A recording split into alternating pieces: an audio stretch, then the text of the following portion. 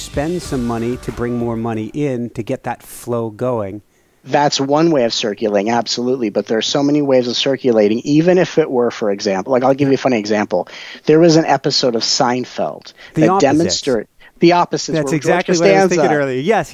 Costanza, yes. Yeah, where he says, if I make choices opposite of George Costanza, I'm going to have experiences opposite of George Costanza. So he instead of tuna on toast, he orders chicken salad on rye. Instead of coffee, he gets tea, and all of a sudden his luck turns around. So now that's exaggerated. He goes from being a quote unquote loser, you could say, to end up working for the New York Yankees, right next to the president of the company. Absolutely, and there is a great amount of truth to that. The problem with the old law of attraction is that people are trying to attract specific outcomes, which creates an attachment to outcome. What we are looking at is indirect manifestation. Mm-hmm. So indirect manifestation says, if I'm having a feeling or I'm visualizing a certain reality, it's because it's already been created in time and space. And the way I bring it to me, in whatever way it's meant to bring it to me, is I have to circulate new energy into my life. Again, the other tactic on spirituality is people find the blockages and they're trying to get rid of the blockages. Instead of seeing that you can't get rid of a pattern of stagnation, you can only create a new pattern of circulating energy, and a new pattern of higher vibrating circular energy. Example, please. Okay, so an example is, instead of someone, like you talked about going to the gym, right? And so let's say someone goes to the gym because they feel like they're out of shape. The traditional spiritual approach will be like, what happened in my past that causes me to not feel good enough about myself to get out of shape, or whatever the judgment is.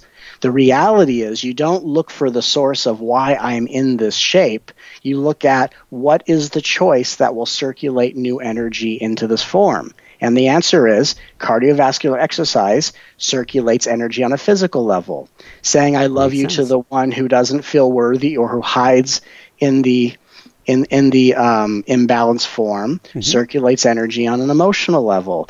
Going and exercising circulates energy. So we're not looking at what's the reason for the problem. We're looking at what are the new choices I can make that brings the solution to life. And so it's always about a circulation of energy that is created by making new choices. It's literally as if the universe will start paying you and rewarding you with miraculous aligned experiences at the rate at which any area of your life invites a certain amount of variety. Just like with food, we rotate throughout the seasons. Mm-hmm. So if we find in our lives the areas where are we doing the same old thing, and if there could be a resolution for 2016, perhaps the objective, while taking our time, is simply answering this question: what am I willing to do today in order to make today unlike yesterday?